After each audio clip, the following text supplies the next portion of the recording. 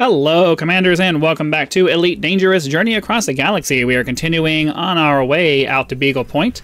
Don't have a particular topic for today. We're just going to kind of wing it as we go. We're heading out to Beagle Point. For those of you who are just joining the series right now, we've already passed through the Galactic Center, having started way back over here at the bubble. Current number of jumps to our next waypoint is still 213, so we've got a long way to go. Let's go ahead and get off the ground into space here. Oh, we get to go straight on to our next waypoint. I love it when it lines up just like this. So, for those of you who are just joining, we are mostly working on our exobiology, trying to rank that up to the elite status. I've already gone out to Beagle Point at least twice now, so this isn't really for me to do it. It's mostly just, it gives us something to do while we're working on our exobiology. So we're going to hop into this next system. The gameplay itself is fairly repetitive. We hop into a system, we pop the discovery scanner, check to see if there are, or check to see how many bodies there are. Then we'll hop into the full spectrum system scanner to see if there are any high value planets available, those being ammonia worlds, water worlds, and Earth-like worlds. Then, if there are 15-ish bodies or less in the system, depending on, how I feel at the time, we'll go ahead and do a full-on scan of the system to see if there are any biological signatures available. 15 is just kind of the arbitrary number that I've set because it feels like a nice balance between, stopping at enough systems to actually see things versus wasting time going to scanning planets and ending up not finding anything. So we're looking to see if there are any biological features up there in the top right corner of the window.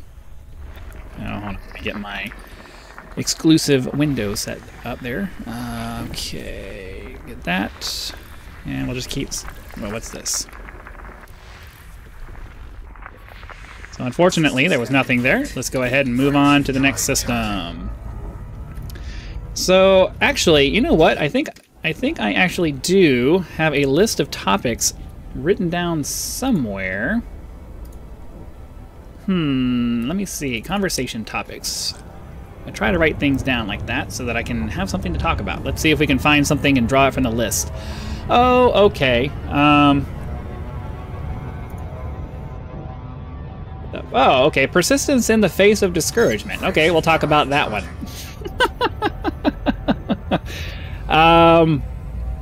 Or actually, you know what? We'll do,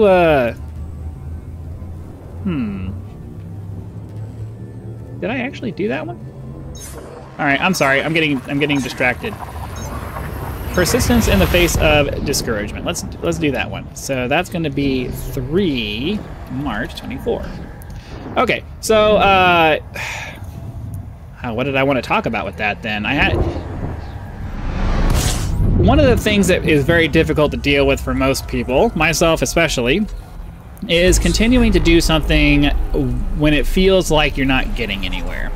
So the reason I say that is that the YouTube game is quite frustrating. We're gonna go ahead. I know 19 is more than 15, but I'm feeling a little bit.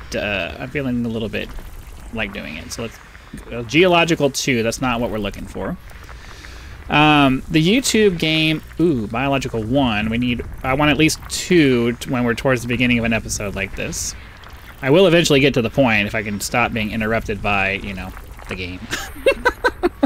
The YouTube game is just, it's very, very up and down. It's one of those things where, hold on, let me grab these so that they'll go away. It's one of those things where there's going to be times where things are going really well, and then times where it feels like you're just going backwards. And it's super frustrating. A lot of single biology planets, or single biology moons. Another single biology. Geological 2 is not what we're looking for. Biological 1 and geological 2. I kind of want to go after that one, though, because that one might actually be... I don't know. What kind of geology would it have, though? Nah, we're just going to move on. So, let's hop out of that. Move on to the next system. If I can get up to it. And then I have a message I need to respond to, because somebody important is messaging me. Oh, okay. Never mind. So anyways, the YouTube game is just a very back and forth kind of experience. Sometimes you watch as your channel is like growing faster than you ever thought it would, and then other times there's just weeks where nothing's happening. So, you know, it's easy in those periods of time to look at what's happening and be like, oh man, we're going backwards again, and to really want to just like kind of give up on it. And it's just one of those things where, as trite and cheesy as it sounds, you kind of have to persist through those things, because if you give up as soon as things become hard, you're never gonna get anywhere. Unfortunately, that's just the way the world works. You have to keep trying, even if you're never gonna make it. Because if you don't try, you're definitely never gonna make it. And, you know, I've personally passed up on a lot of opportunities and given up on a lot of opportunities that I was in the middle of, because it felt like I was just never going to get there, and I was tired of feeling like I was wasting my time and wasting my effort and just wasting a lot of stuff. So, you know, it's just one of the hardest things to do is just get over that feeling of anxiety and get over that feeling of, like, one of the worst things in the world for me is just wasting time. I hate wasting time. I hate putting effort into something only to end up having it not be any, you know, to have that effort not turn out to do what I wanted it to do. And very rarely in my life, you know, I know a lot of people, you know, one door gets closed, another gets open. Very rarely in my life does that ever actually happen for me, where a door gets closed and then another opportunity comes knocking that I want to do. And unfortunately in life, a lot of times the only opportunities you get are opportunities that you don't want. And it's very difficult to kind of get over yourself and be like, all right, I'll take this opportunity because it's an opportunity. I guess we're not getting a fuel scoop opportunity here. That's okay. We're outside of the star influence, and there's only 8 bodies in this belt, so let's see if we can find something interesting here. Don't be behind the star. There we go. Do that one there. Nope. I have a feeling we're not going to find anything, because usually the biology is on moons. So we need to find something that has a bunch of moons around it. It's usually the best way of finding biological signatures is when there's moons. Oh, except when they do it that way. But that's okay. We're going to go ahead and go there now. Very rare for that to actually happen. It is a moon. See? They're almost always on moons and not actual planets. So, I need to step away for a second. So, and you guys don't want to watch this part, so I'll be back in just a moment. Alright, we are approaching the body now. Go ahead and get our planetary scan done. Then we'll get ourselves some exobiology.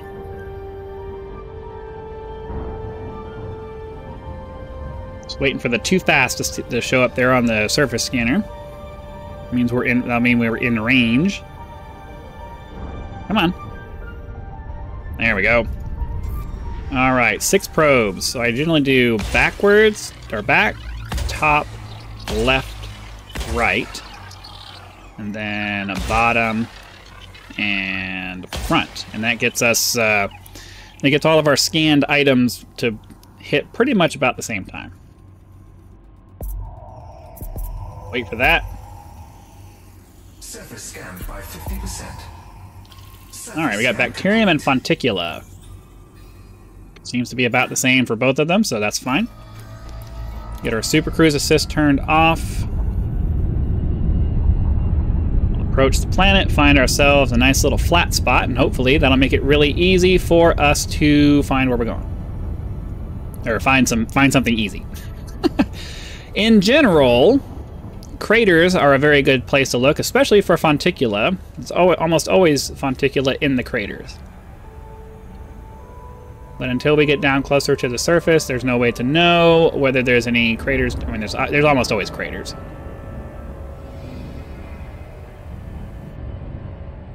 A very large planet. Orbital flight engaged. So I think we'll head for this big crater over here. Realistically, a crater that big, we should be able to find all three of our samples inside that crater. And then we can hop up out of the crater to go find the bacteria, because those are almost always found in large flat spots.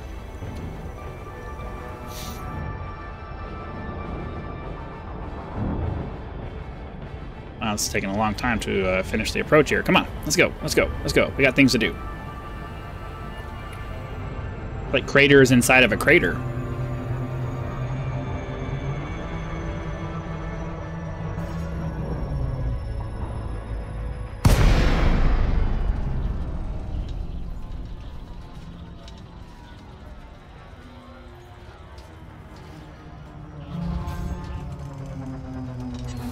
Get our throttle down so we don't end up crashing in.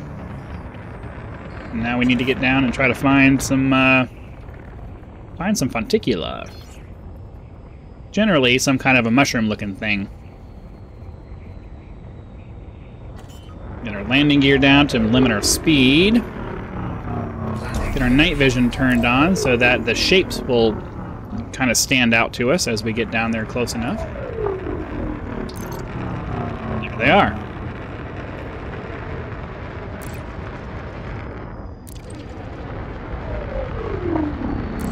Oh, oh, oh.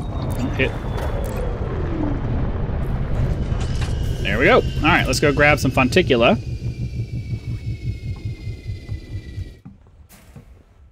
So, yeah. Persistence in the face of what feels like futility. Whoa, those are cool. These ones are red.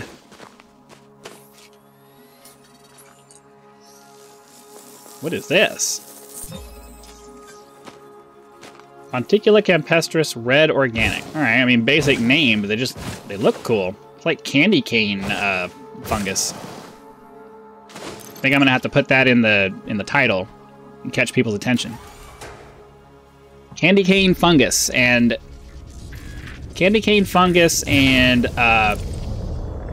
persistence in the face of futility. Or that's too long of a title.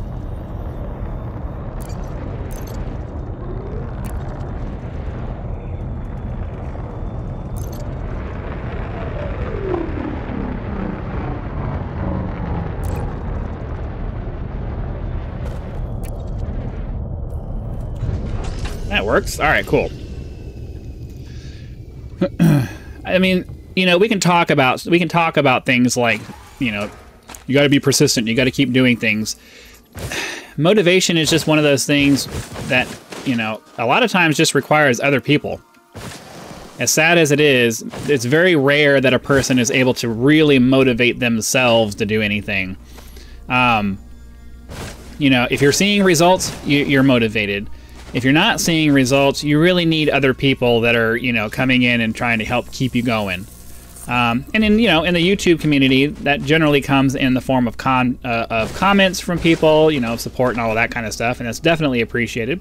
And then it also comes in the form of, you know, people just choosing to support the channel. There's, you know, the thanks button down there letting me know that you guys are having fun and, you know, helps contribute towards getting to the point where I can do this full time. That would be super sweet. You know, channel memberships, if you watch my content on a regular basis and you want to help out with that, that's, you know, that is a form of channel growth that, you know, everybody has an individual ability to help with. So, you know, I'm trying to focus on finding a landing spot here so we can get the last of these guys. This is a massive crater. I didn't realize how big this crater was.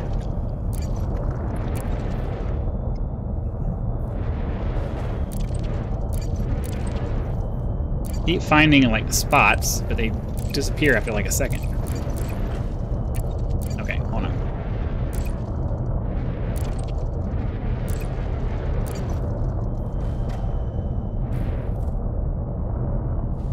Come on.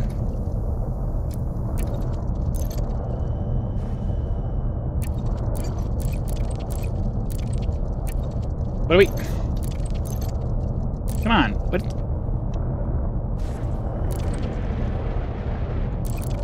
Oh, I hate it when it's like this. Can you just let me land, please?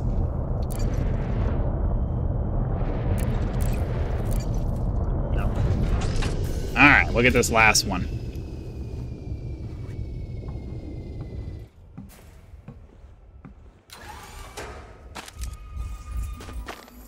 Where's the nearest one? I think it's this guy right here.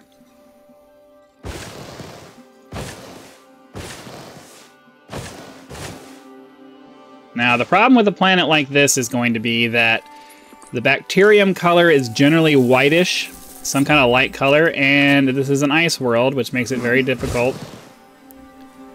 It makes it very difficult to pick it out. But we can try the night vision trick, because bacteria does not highlight, and everything else pretty much does. So maybe if we turn on our night vision, we'll be able to see patches of something that's not greenish. The problem is that we're down in the crater, and I told you that the bacteria is almost always outside of craters in big flat areas. But with a crater this big, and since we're already kind of down in the middle of it, I'm hoping that we might be able to find a specimen here pretty soon. I passed by something that looked like it wasn't glowing, but it went by too quick. We'll go for another minute or so. Oh, that was some. That was some. I saw some out of the corner of my eye, and that might be another couple of patches up there.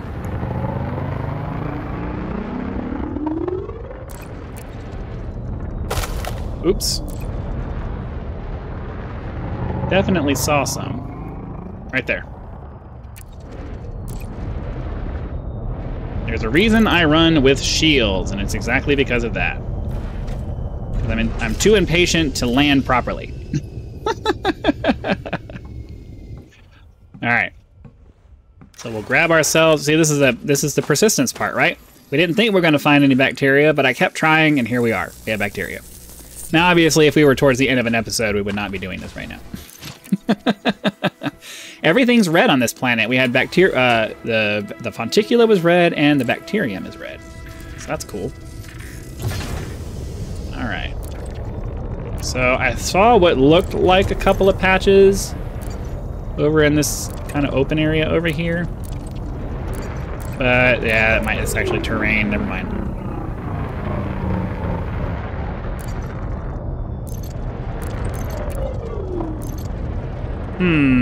Alright, come on. Almost never gonna be in these rocky areas. We need nice big... Oh, there's some. Make a liar out of me.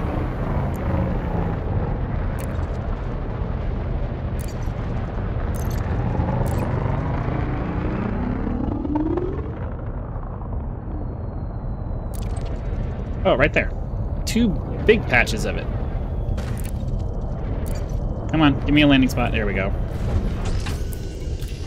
Get this one and one more, and we'll be done already. So, how about that? Oh, landed right on top of it. Come on. Give me the... There we go. Kind of funny with the way that it forces you to do that on the bacteria. The bacteria always have some kind of weird trigger zones or something that don't work the way you expect them to. Alright, so we'll go grab one more set of bacteria, and then I think we'll go ahead and call it a day. If we can find it really quick, that would be super sweet.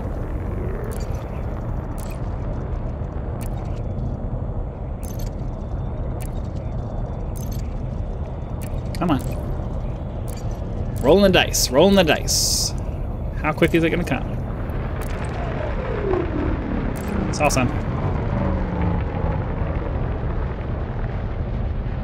We go. Come on.